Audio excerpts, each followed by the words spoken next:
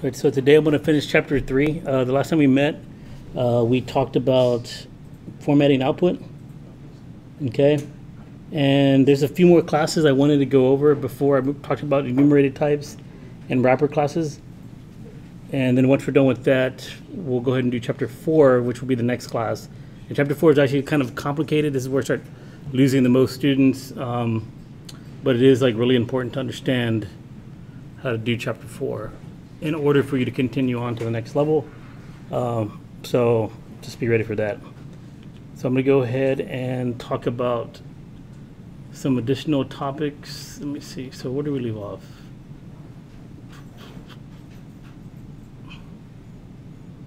All right, so formatting output, if you guys remember, that was a number format, decimal format. I also gave an example of using the string format and the system out printf, which is actually kind of neat. So some of the other classes I wanted to talk about are handling time. Like handling time is something that is actually done a lot in programming, so I'm not sure why the book doesn't cover this. Let me go ahead and just open up Notepad++.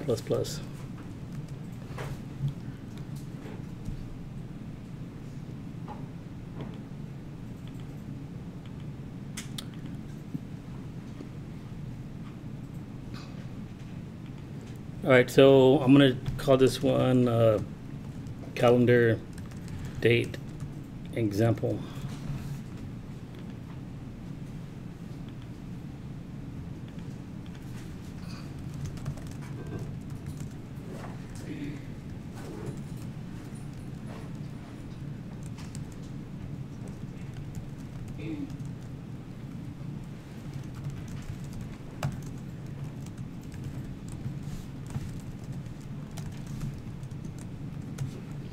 All right, so there are a few classes in Java that you can use in order to print out the date and the time. It's going to use the time that is actually on your computer. So if your clock on your computer is wrong, then this time is going to be wrong as well.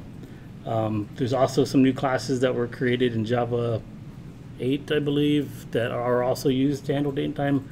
I'm not really that familiar with them. I'm going to have to like look them up in order to use them, but one of the ones that's been around for a while, and I believe like the new classes are actually to kind of replace the old way of getting the date and time. But in the java.util the java.util package, there's a class called calendar. Now you will have to know this class on your test, and I'm going to ask you like what package calendar is in. Okay, now the calendar class is what we call a singleton. There's only really one instance of the calendar class. So the way we get that is kind of the same way we did with the number format, where to get the instance of the calendar, we're just going to say like calendar, and then like make up some identifier. We'll just say cal, and then through the class name, you'll get the instance. We just say like get instance. This is a static method that is going to return the calendar object. Now the way to think about this, the reason why there's only one instance of the calendar is like you really only need one calendar to know what the date and the time is, right? Or the day of the month is. If it would be like just having one calendar in a room that everybody shares and looks at, and they just, that's how they can determine like when their birthday was or like when certain holidays are. So once you get the calendar instance, then you can like pull the date and time from this.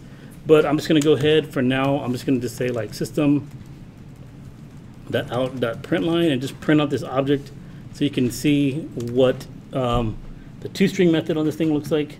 So let me come over here and go to containing folder. All right, so from here I want to say Java C and then calendar date example. I'm going to press enter, and to run it. All right, and there's like that object that we just printed out. Now this is kind of difficult to read, but you can see that it's a Gregorian calendar. They give you time in milliseconds. You can kind of read all this stuff. You can see like it knows that the time zone is America, Chicago, and let's see, what else can we decipher from this? There should be like a year and a month and a day.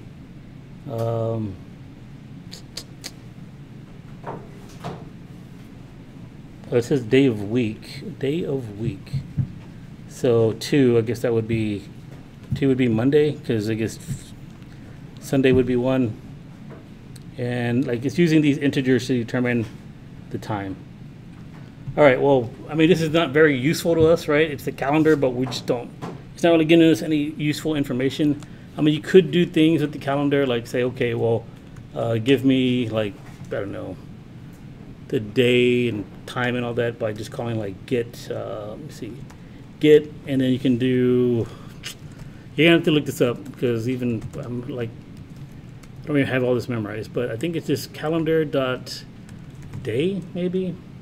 Yeah, and we'll just see what happens when I do that. All right, and compile.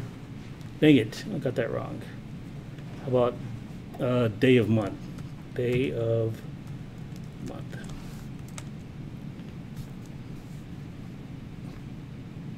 Compile and run.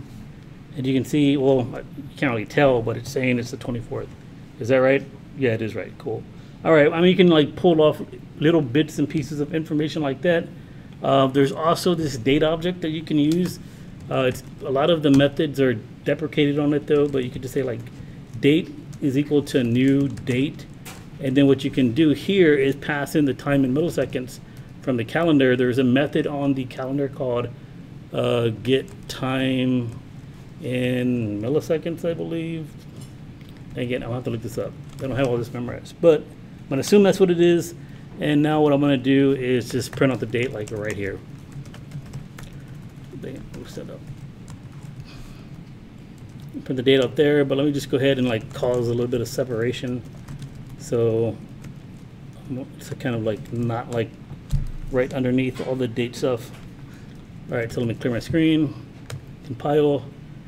Didn't compile, cannot find symbol. Okay, so the one thing I did wrong is I did not import the date class because that is also part of the java.util package, so we do need to import it. So java.util.date, and let me try to recompile. Clear my screen, compile, and it cannot find symbol get time in milliseconds. Dang it. Get milliseconds, get time, I don't know. All right, well, let me just hop over to Java API. I'm gonna say Java API 8 and look for the calendar class, but that is in Java util. Okay, click here and then scroll down to classes and click on calendar, and I'm gonna go to like all the different methods. In fact, you know what? I'm not gonna do that. I'm just gonna look milliseconds. Oh, get time. Oh, that's the name of the method. Is that the name of the method? All right, let me just scroll down to the methods. All right, so right here, this is where I'm trying to, oh no, that's all the static variables, I'm sorry. Okay, here are all the methods. So get time in milliseconds. Oh, okay, so I spelled it out. It looks like I should not have spelled it out. Let's just get time in millis, I guess. Yeah, I guess that's a word to them. I'm gonna go ahead and change that, save it, come over here, compile, and run. And then here's that date object. So what I did was I created the date object, but I passed in the time in milliseconds, because if you look at the constructor for the date, it takes in milliseconds, and then I was able just to print out that value by just printing the object out, and this is what I got. Monday, February 24th. Time is in military time, so it's saying 1800, give me the minutes, the seconds, and the time zone, and the year, right?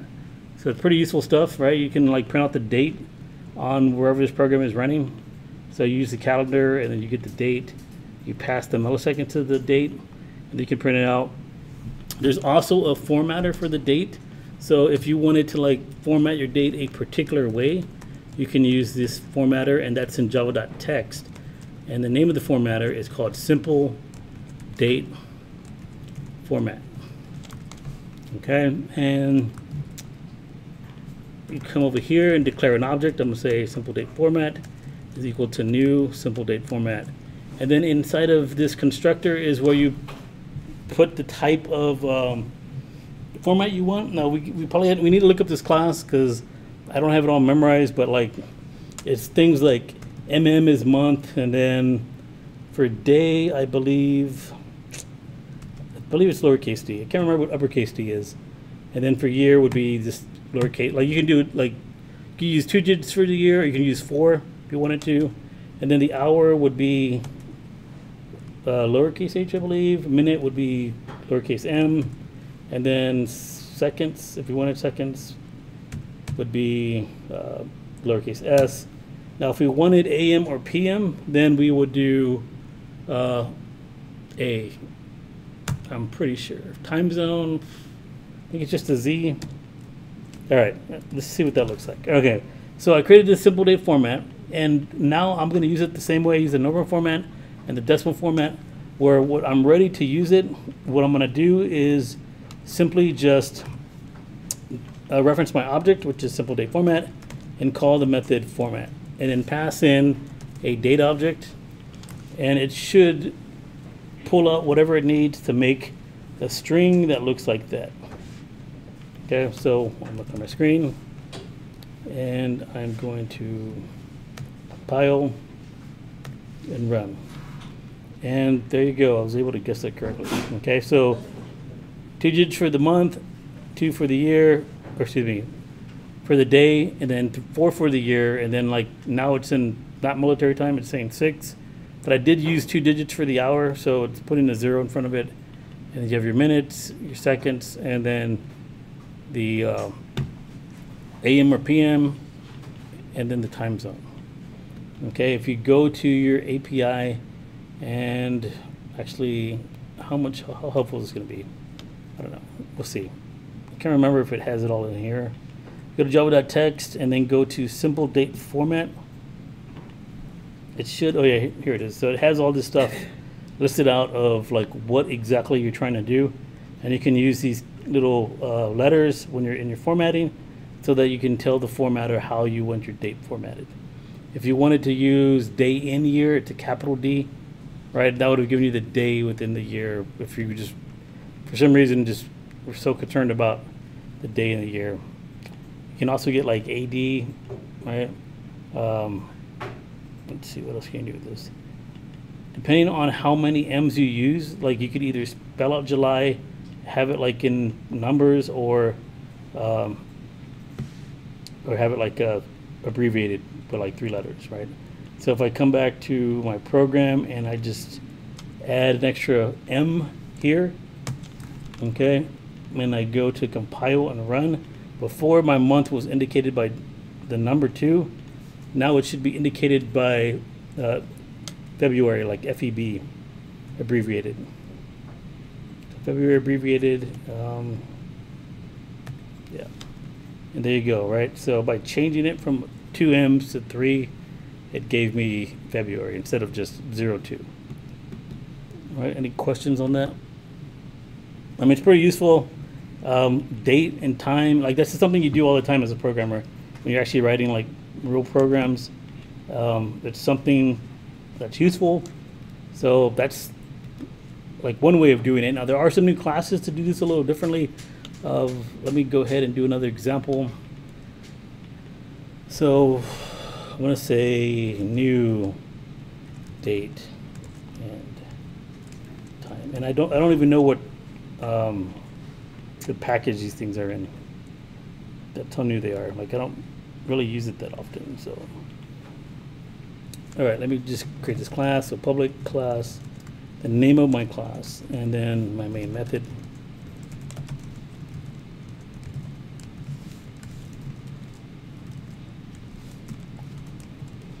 All right, so before I begin, I need to actually know where these classes are located. So I'm say Java, and the name of the classes are date time, I believe.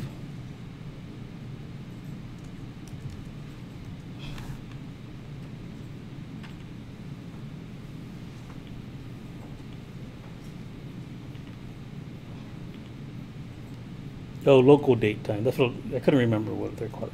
All right, local date time. Let me search one more time. So Java local date time. All right, so there is some API documentation for them. and they're in the, okay, so there's a new package called java.time, and that's where these are located. Now, without even looking at it, how to use it, I'm just going to try to use it, and we'll see what happens. All right, so I'm going to import java.time.LocalDateTime. All right, and I'm going to say local date time. Got to say like local date time is equal to new local date time. All right. Hopefully that actually works, unless, I don't know, maybe getting the instances through the class name, like the way the calendar is. But we'll find out right here. So I want to compile Java, and it's like new date time. Okay, it didn't compile, so it tells me that this is not the way I'm supposed to get a reference to the object. So let me hop back over here and actually read this class really quick. So I'm just going to arrow through.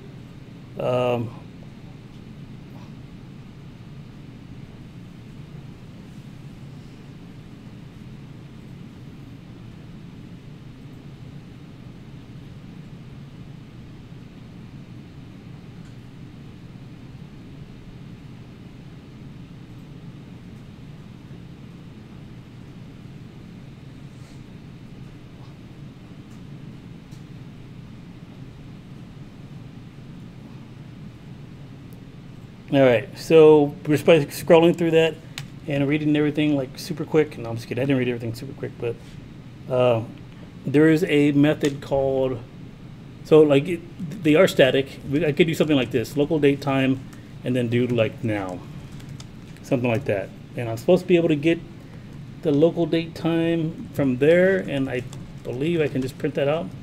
Let's see what happens when I print it out. All right. If not, then I'm going to have to look up a real example. All right, that worked. That compiled. That's good. And that's the local date time. I don't know how much I like that. I think you can use the simple date formatter to format this stuff. So I'm going to just slap that there. And I'm going to copy this over here. So I have a formatter. And I believe I still need a date object though. So I don't know if local date time will, I can pass local date time to my simple date formatter, but we'll find out. If it doesn't compile, then I'll just look it up really quick.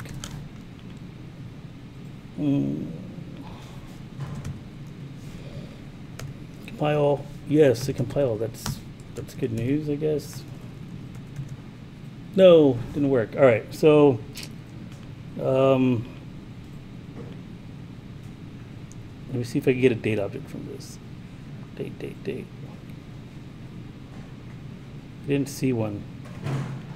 All right, let me just search Java local date time simple date format.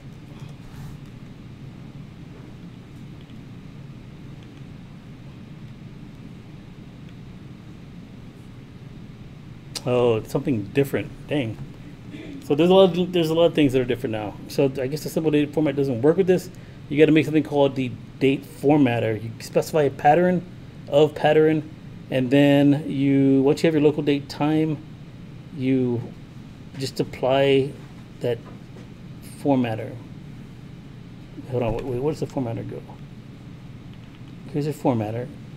Oh, you pass it to the local date time object. That's so weird. Okay. Formatter, it's going to return a string. Okay, so I need this. I don't know what package that is in though. Let me just look that up real quick. So I'm going to say Java date time formatter and click over here. What package is that? It's also in the time, java.time. Okay, that makes things convenient. So then I'm not going to use this simple date formatter. I'm going to use something called date time formatter. And that's in the time package, so I had to change the package name. And you just say date formatter, I don't know, date formatter. And it was static, like it's a static, there's a static method called of format. Is that what I saw? Let me look real quick. Of pattern. Okay, so of pattern, and then we pass in a pattern there.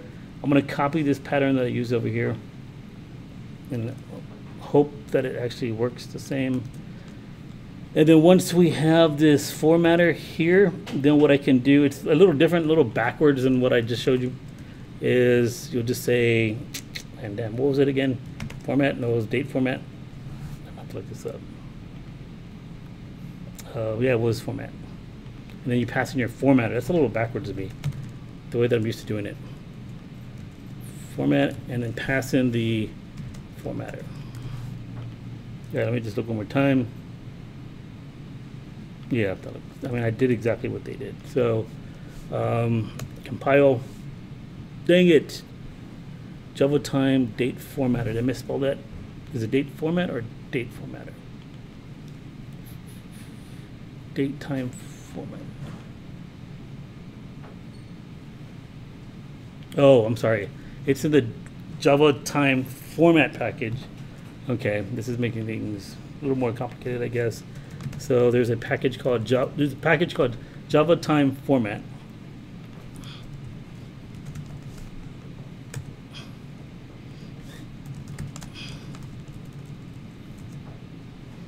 And it still didn't like what I did. Unable to extract the value from the local date time. Dang. I wonder if it's just one of these characters that doesn't like. Let me just do month and year.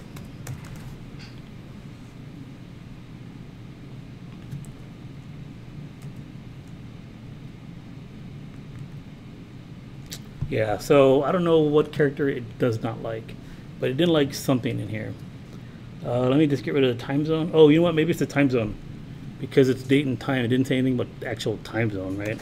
So I'll save that and compile. Yeah, so it seemed to be time zone was a problem with that. Anyways, this is a new class. I'm not quite sure the benefit of it, but from things that I've heard, it's supposed to handle the date and the time better for like localization of like where the user's actually located, who's actually using your program, right? So LocalDateTime is supposed to work with that culture's date and time. There's also 2 other classes that are similar. I'm not sure what the benefit of using the one over the other is, but there is a class called just LocalDate and a class just called LocalTime. Like if you just wanted to use time and not date, and one where you just wanted to use date and not time. So I'm just going to copy what I did here and get rid of that, and then this one I'll get rid of that. So I'm using LocalDateTime, LocalDate, LocalTime. I'm going to change these identifiers. Wait, I don't want to do that. I still want to keep the L. I just want to get rid of, yeah, that looks right. And here I'll get rid of the date. All right, perfect. Now I'm just going to do a system.out.println. Okay, and I'm going to copy and paste what I did here. Slap it. Oh dang, I messed it up. Slap it right here, and change this to LocalDate. I'm still going to use a date formatter. I might mess up with the time stuff here, but we'll find out. All right, and change this one to LocalTime. LocalTime. All right, let's see what happens.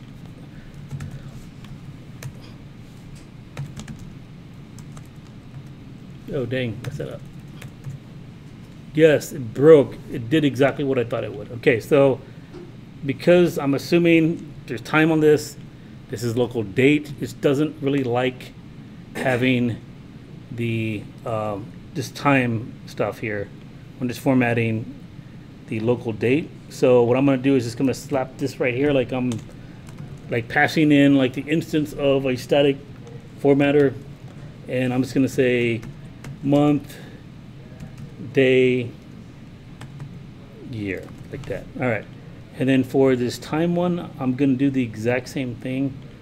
I'll slap in there, and I'll just copy over this time. All right, and I believe that should fix the problem. Let's find out.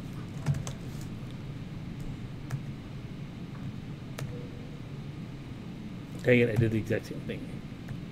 I ran it with the dot class in it. All right, and that did fix the problem. Okay, so if you're using the local date, you didn't really like having the time formatted on it, right? And if you're using the, wait, is that the date? That looks weird, right? 18, doesn't make sense to me. Did I do the same thing twice? Local date.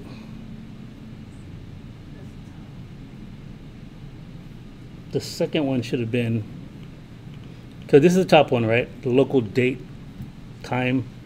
This is, oh, okay, I'm sorry. I printed the object twice. I'm confusing myself. Okay, so this is the local time, this is the local date, and this is the local date time. I thought this was the local date, and this was the local time. Local date's right here. I guess I should have like labeled it on top. In fact, let me just do that really quick. That way it's not confusing anybody who's gonna go back and look at this. Let's say like local time, local date, and this is the local date time. All right, now clear my screen. Oops, clear my screen. Compile, run.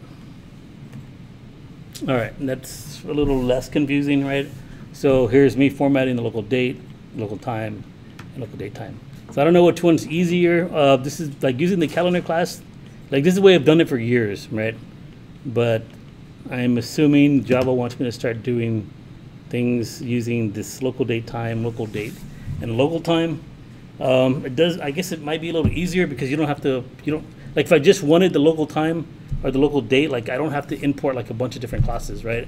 So if you're gonna do it the old way, I'm gonna need all three of these classes to like make something that I can actually read, right? Be outputted. Where over here, I guess really all you need is the formatter and one of these classes. Okay.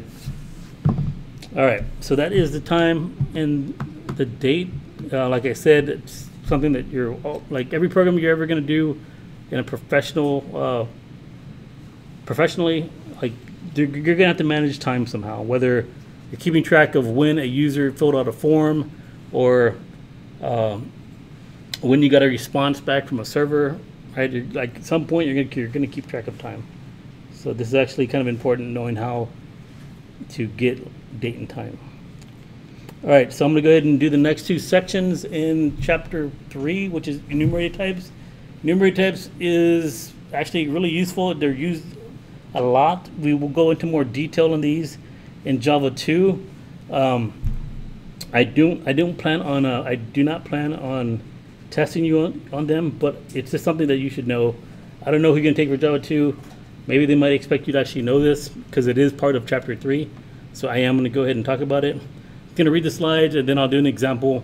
But it's actually pretty interesting how enumerated types work. So I'm going to go and just start reading this. All right, so Java allows you to define an enumerated type, which can then be used to declare variables. An enumerated type declaration lists all possible values of a variable of that type. The values are identifiers of your own choosing. The following declaration creates an enumerated type called season. Enum, season, winter, spring, summer, fall. Any values can be listed.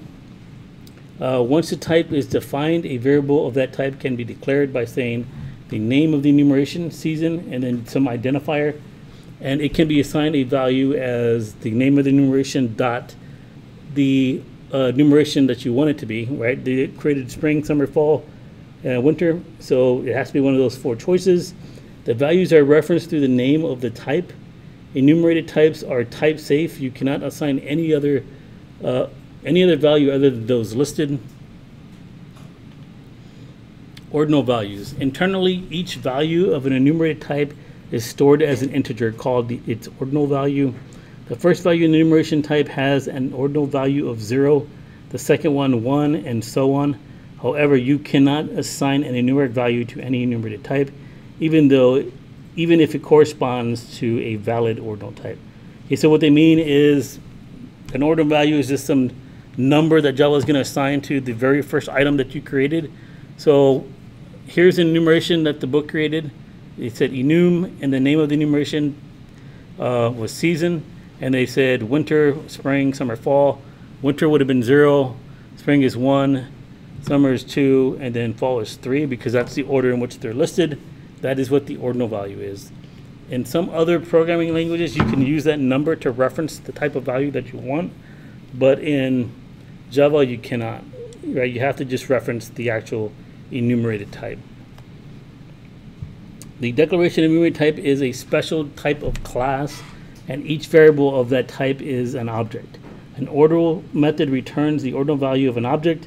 The name method returns the name of the identifier corresponding to the object value. And then they give you an example by doing their favorite flavors of ice cream, and then they move on to the next section. All right, so let me go ahead and explain that, because that was like kind of weird, like reading all those new terms like enumerated type, ordinal value. And let me just do an example of this really quick. So I'm going to make a new program, and let's see, I don't know, they did seasons already. We'll do months. Okay, so I'm going to say enumeration, I'll say enum month example.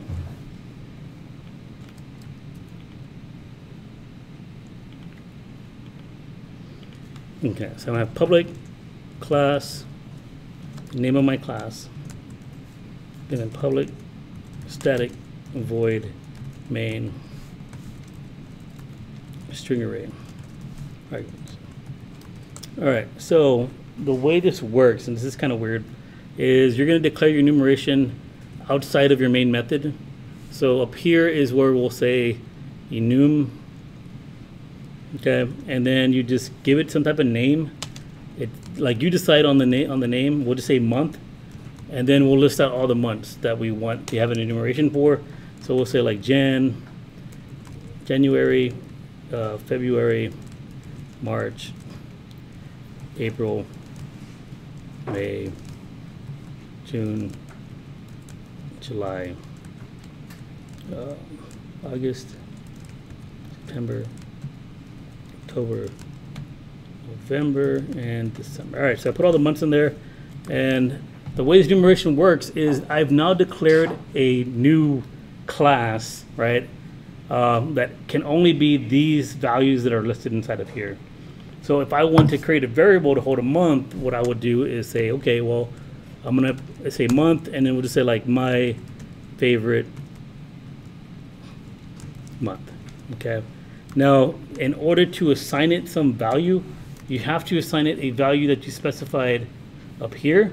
And the way you reference that value is through the month name, or through the enumeration name, which is month, and then the month that you want to assign, which would be March.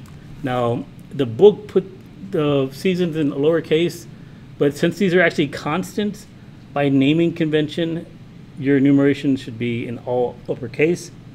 Okay, so I put all mine in caps. It's just the way most places, like that's the coding standard for most places for enumerations, is to put it in all caps.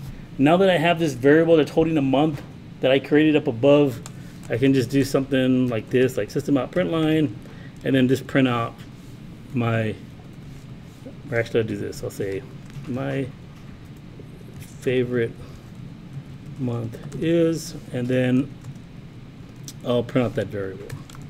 Okay, and let's just do that for now, and then I'll show you the name and the enumerated type, or the ordinal types.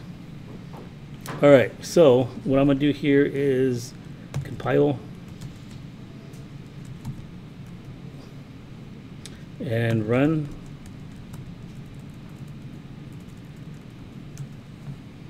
All right, and now that's what I got. My favorite month is March. There is something called name, which doesn't really do much for us because it's going to just give you whatever it is you named it. I can invoke name on my variable from the enumeration, and I can also invoke the ordinal type, or not the ordinal, excuse me, the ordinal value. So it's just ordinal. Ordinal, is that the way you spell it? I think so. Okay, my favorite month, ordinal, my favorite month, name. All right, and you can see that the name doesn't really do anything exciting. Sorry, my brain farted. All right,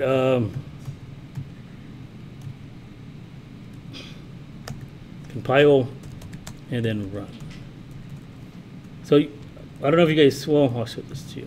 All right, so here's the output. So here's the ordinal value for March. It's 2, and it's because it's the third month in the list. Right, you start with 0, and then the next one is 1, and the next one's 2. And the name for that value is March. Now, I don't know if you guys saw this, but like if I do like a dir, actually let me clear my screen. If I do a dir, you can see that for the enumerated type, there is like this, here's a class, right? But there's also this weird class right here. It created 2 files, right? If you look at all the other files, like the calendar date example, there's only 2 files, right? The Java and the class file that it created. But for the enumerated type, it actually created 2 class files. And that's because it recognized that month enumeration and it made like its own class for it, which is part of the enum month example class. That's why there's like this $sign here. So for me to reference the month, I have to come through the enum month example, but since I'm already in that class, I don't have to use the full name of enum month example. But if I wanted to use it like in a different location, like over here, this is the new date time, and just say I just wanted to make something called month here, and just say my month, and I'll set it equal to month dot gen. Now I could actually use it here because all these files are located in the same location. So if I just wanted to like print out what this month is, this would actually work, except I need to reference also the class name. I'm not doing that. I'm just referencing the enumeration name. So I'm just gonna say like my month here, and then I'll print out the my month. Okay, now when I try to go to compile, I want to get the symbol, or cannot find symbol error. So that was the date time example. Okay, I'm gonna compile, and Java's upset. It can't find the symbol month, and that's because I have to reference this class name first, and then I can use that actual month. Okay, so I'm gonna come back over here, and I'm going to put the name of the class dot month, and I have to do the same thing over here, name of the class dot month.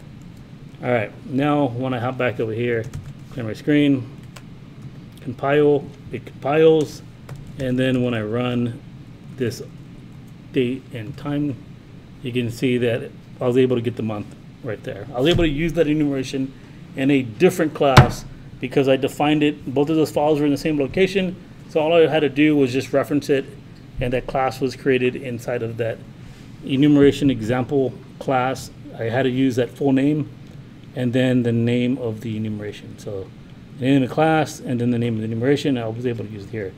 But inside of my enum month example, I don't have to reference the whole class. I can just go with month. Okay, so that's the way you create enumeration. You're basically limiting all the possible values for month to these values. Enumerations, it look pretty primitive, and you might think like, what's the point in this? But they're actually used a lot. Okay, in Java 2, we'll talk about how to actually customize them to make them a lot more useful. One of the other things I wanted to show you, which we'll talk about by the end of this class, is this enumeration actually gives you back an array. And you can use that array just to list out all the possible values for a month. And I'm going to use this for each loop that we have in Java. Just something you don't need to know, but I just want to show you like what we can do with this. So basically what I'm going to do is I'm gonna make a for each loop, and I'm going to grab every month out of that container from my month enumeration, and I believe it's called values, right? So this method here, values, on my enumeration will just return is a container of all the possible values for a month, and I can just loop through this and just say system.out.println. I'll do an empty print line to kind of cause some visual separation, and then I'll just list out the month, and then I'll list out the month's ordinal value. Or maybe I'll do the ordinal value up top. Maybe it'll be better to see the 0 first, or the ordinal value, and then the actual month.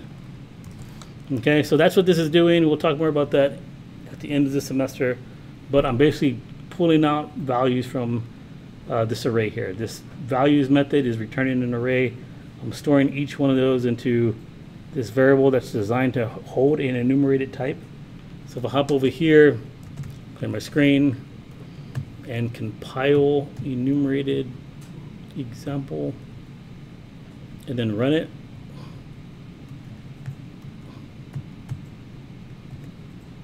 Right, and there's all my values. So January is a 0, February 1, right? March was the second one, and so on, all the way to December. So I was able to iterate over that list and just print out all the examples, right? So you can get the possible values by calling the values method on an enumeration if you're interested in seeing all of them.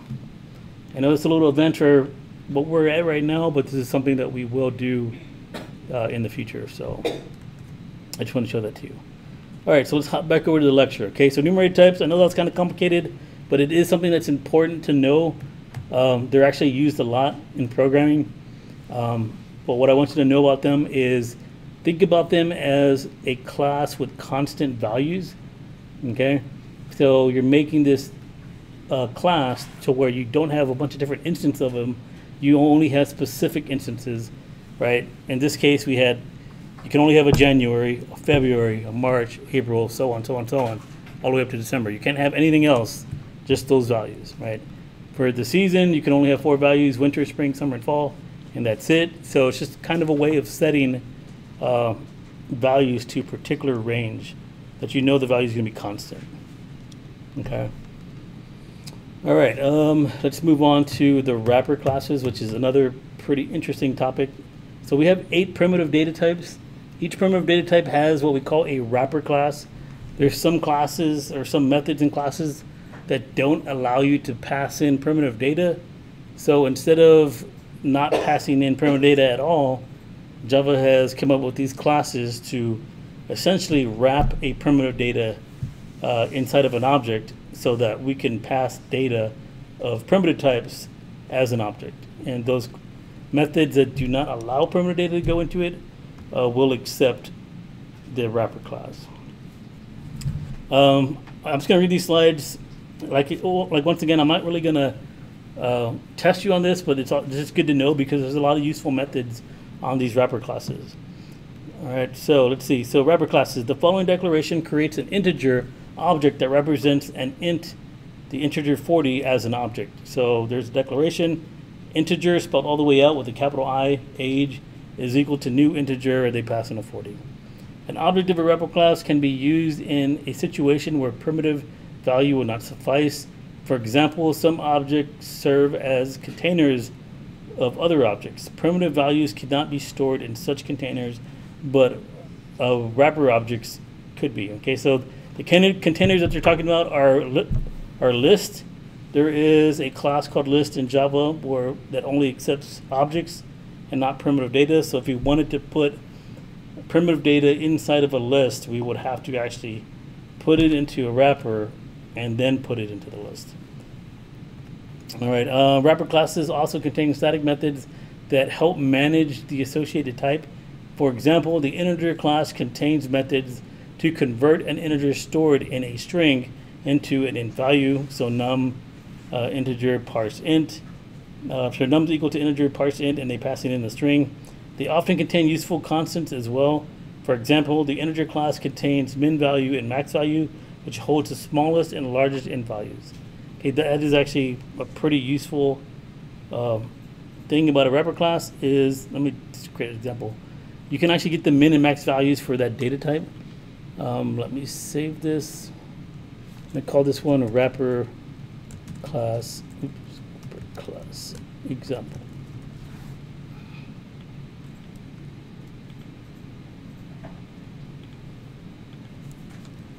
All right, so public class, the name of my class, and then public static void main string array. All right, so what I'm going to do here is just call a static method on the integer. Okay, so say max value for an int. If you want to know the max value, you can just say like integer, and what was the max value, right? Max. Is it max value or max val? I can't remember. Okay, max value. All right, so I can call that and come over here, compile, and run. All right, and there's the max value for an integer. You can do the same thing with the other primitive data types. There's also some really useful static methods like converting like to hexadecimal. I do not know. I think it might actually not be a static method. I'll have to look this up real quick. But there's a lot of useful methods that you can use on the integer class. So this is part of the java.lang package. So if you go to java.lang, you can see that there's these wrapper classes here. The one I want to look into more is the integer class. I'm going to click on it. I'm going to scroll down, and you can get all the different methods that you can call. Things that are static are things that you can call through the class name. One of the useful ones is parsing a string to an integer. Actually, let me show you how that works, because this is pretty useful. So let's just say that you take in data as a string. You ask for the user's age, and they entered in age, and they put in like 78, right? And then you try to store that into an integer val, and you just said age. Okay, that's not going to work, right? Java's going to get upset because you're trying to convert an integer, or excuse me, a string into an integer. It's going to be really upset with you. Incompatible types, blah, blah, blah, right? One of the things that you can do with the integer, or in fact all the wrapper classes, is you can convert to that particular type. So there's one called parse int. I don't know why the book uses this one. I don't know what's the benefit of using the other one, but there's also one called integer.valueof. So now when I come over here to compile, it compiles and it will run. I don't think running will actually show anything because I'm not printing this value out, but I was able to essentially convert this string to an integer and then store it into a variable that holds a primitive data type. Okay. Some of the other useful ones here are, I thought there was like one to convert. Oh, you can compare two integers, get the max and the min, the same thing that we do with the math class. Number of leading zeros. Interesting.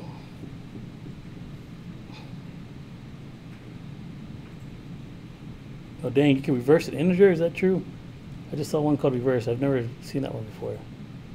I don't play with these classes enough to know like all the fine details of them, but I just saw one called reverse. Returns the value of the obtained by reversing the order of bits into 2's complement binary representing the specific int value. All right, so that means that if I had, okay, let's just say the age was 7, 8, 9. Okay, and I print out that value. I'll just say like system.out println age. I print out the value. Now I should get 7, 8, 9, right? That makes sense. But then what happens if I call reverse?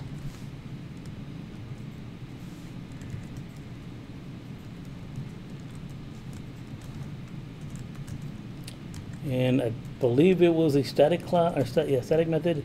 So we'll do this and then pass in value. All right, let's see what happens. So come over here and compile, and I forgot to put semicolon, dang it. Compile again, and then run. Oh, that's not what I expected to happen. Okay, so I guess that's actually taking some numeric representation of integer and doing 2's complement. I have no idea. Like, I'm not really that hardcore to math, so somebody else can probably figure that out. Dang, that was kind of disappointing.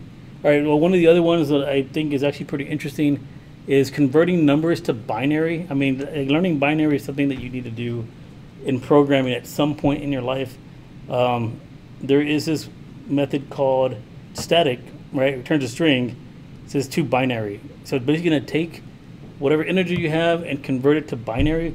So you can make like a binary table if you wanted to. We'll talk about this more in chapter 5 using for loops.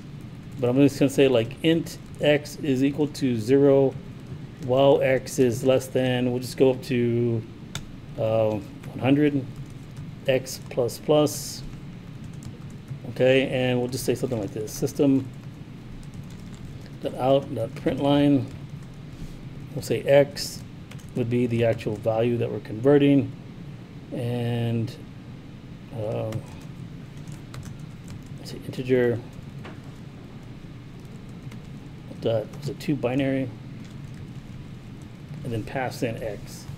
All right, let me make sure I got that method correct. No, to binary string. All right. Come over here and let's turn my screen. Compile. All right, and it converted all that to binary. And if I scroll up to the top, right, so 0 in binary is 0, 1 is 1, 2 is 10, 3 is 11, 4 is 100, 5 is 101, and so on, right? So that's, I mean, we're able to create the actual values by just using these methods. Okay, let me hop back to the lecture and finish this off. So there's a lot of useful static methods you can call on these wrapper classes. I suggest just taking a look and seeing if there's anything cool that you can do with some particular wrapper class. The char one is pretty, or the character one is pretty interesting. Okay, auto boxing. So auto boxing happens when you pass a primitive data type to a primitive type to its corresponding wrapper type, and it just basically makes it a object instead of a primitive data. So here you have num. So here they're declaring, they're making an integer that, like they're making an integer for, or an object for integer, and then here they're actually using primitive data. They just assign it to each other, and that's called auto boxing.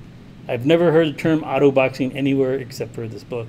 So I don't know how many people actually use that term, but I've never heard it unless only from this book. And that's it. Any questions on chapter 3? Pretty interesting, huh? It's really complicated, I know, but just wait till you see chapter 4. So there is a lot of homework from chapter 3, and chapter 2 was due last Friday. So I do expect you to show me your chapter 2 homework. Yeah, but I'm not going to give you guys a quiz because I know you have a lot of work to do. I want you guys to catch up on your work. Don't use this time to go home and not do anything. I want you to go home and program. You need a program every day if you want to keep up with this class. It's only going to get worse. If you think it's bad now, just wait. Give me at least a month and you'll be completely lost. Okay, so the only way to keep up with this class is to program every single day, right? I give you a shit ton of homework assignment problems, but I don't want you to do it in one day. I want you to do one a day, right? Or at least part of one a day, right? As you come to the due date, you should have done 3.1, you should probably try to do the first day that we talked about chapter 3, right? And then just keep kind of moving down the line. If you put it off to the last minute, it's going to be obvious you're not going to learn anything. And then when it's time to take your midterm, you're going to do really bad. Okay? So as you're doing this, as you're programming it, you need to start putting it to your memory so that you can actually do this on your midterm, because on your midterm, I'm going to ask you questions like just straight up, like write a program that does this. You're not going to have a book. You're not going to be able to look up anything on the internet. You're going to have to just type it from straight memory muscle. Like that's what I'm going to expect you guys to do. Okay? If I wrote a program that said, or I tell you to write a program that prompts the users for his first and last name, and then takes the first character of the first name and the first 5 characters of the last name, and adds a random number between 10 and 99 to the end of that to create a username, like you should be able to do that on the midterm, because that's actually one of my popular midterm questions, is to do something like that, right? Like that's just something that you need to start practicing so that you can do that without the help of a book or the internet. Like just, you know how to write public class, name of your class, public static void main. You know how to declare the scanner, to import the scanner, prompt the user, store data, use char at 0, use substring, generate a random number. Like those are the types of things that I'm going to expect you to know how to do. Okay, so the next class is going to, chapter 4 is going to be like, I don't want to say difficult. Some students have a hard time understanding the concept, because what we're going to do is we're going to write our own classes so that we can create our own objects, right? And it's really important because you need to understand chapter 4 in order to move on to Java 2, because in Java 2 you're going to talk about inheritance, which is only going to add on to the topics from chapter 4. All right, so that's all I have. You guys are free to go, but I want you guys to program today and program tomorrow.